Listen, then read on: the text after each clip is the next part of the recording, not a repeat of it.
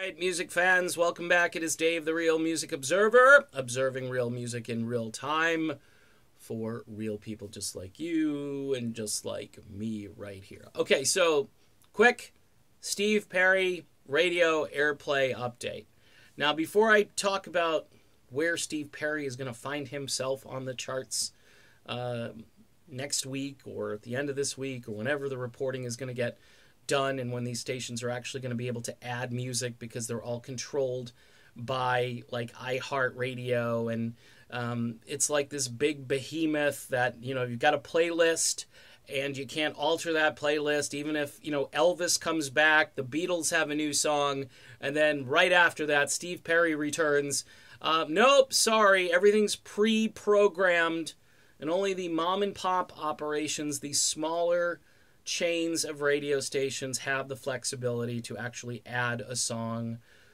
My DJ friend told me, "What do you think? We've got CDs?" What a line that was, and I'm thinking to myself, wow, this isn't the world I want to live in if I'm in radio. How hard, though, is it to drop a file into a computer program and send it out? It's pretty easy. But that's the logic behind why this has taken a little while to get to radio. And people have said, "Hey, Dave, what are you so concerned about?"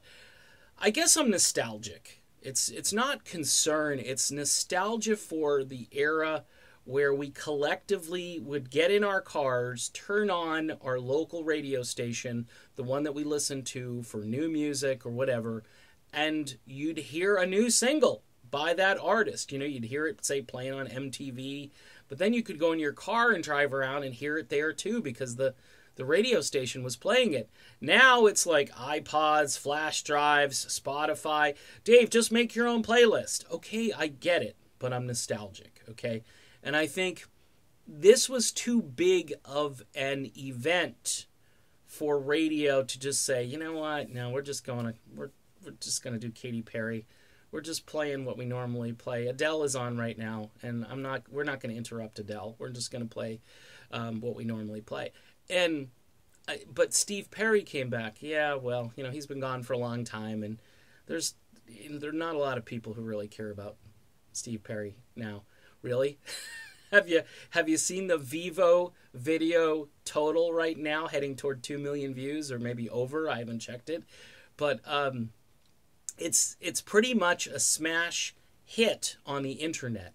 It's not a smash hit on radio because of all of the mergers and monopolies and people dictating to you and I what we should like and what we shouldn't like, and oh, you've got to be into these upcoming new artists who all sound the same, who are all produced by like the same 5 or 6 people. It's all fluff. There's no real instrumentation. It's all programmed and so forth, and you're supposed to really like it. Even though I've watched a lot of videos on this topic and how the quality of melodic music in the last 50 years is just doing a nosedive. There's no creativity. There's endless repetition of lyrics. And the lyrics, too, we could go into that. But look, you've got Steve Perry, all right? You got, Vinnie Colaiuta on drums in some cases. You've got Randy Goodrum as a songwriter in there. You know, you've got a little bit of a West Coast jazzy vibe on this record, and that makes me very happy as a consumer of great music. What you don't have, though, is a number 1 top 40 hit. It's never going to happen, folks. It's done. We're not seeing that. Mainstream rock, not going to add it. Adult contemporary stations, yes, they will add this song. It's the only place. By the way, if it's a hot AC, which is kind of leans a little top 40-ish and is a little bit more upbeat and crazy, they're not going to add the new Steve Perry record.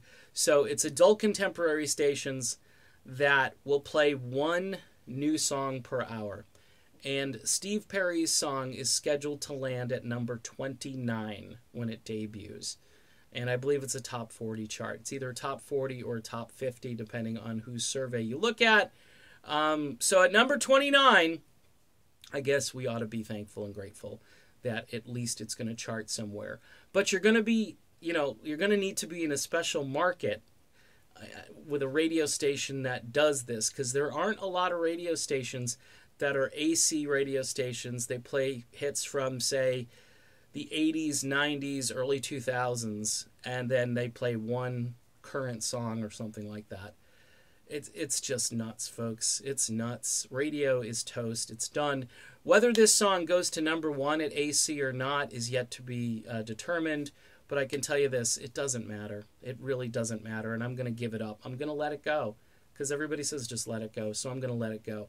I'm thankful that Steve Perry is back and that millions of people are enjoying his music, but radio in this country is pretty much toast. All right, I'm done. I'll be back soon. See you then.